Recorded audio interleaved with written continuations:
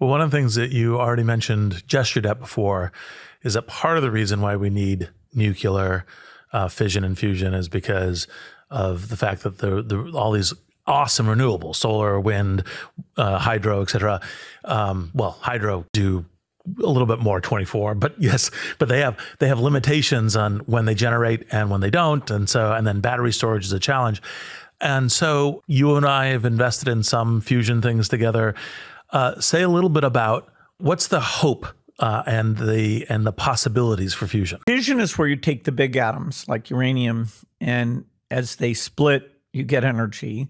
And fusion is where you take the small atoms, primarily hydrogen, as you put them together, you release energy. Middle of the periodic table is the most stable, and so you're getting relativistic energy through that mass decrease.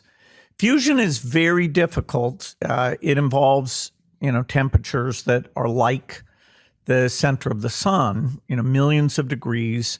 And so that's plasma physics, which we know a lot more about. We're using AI tools to study those things. And now there's a variety of techniques, tokamak, which Commonwealth Fusion System is using, being the one with the most credible schedule for, say, 10 years from now. Most of the others are probably more like 15 years away. At some point, fusion energy will be extremely cheap. And it doesn't have the same waste problems that fission does.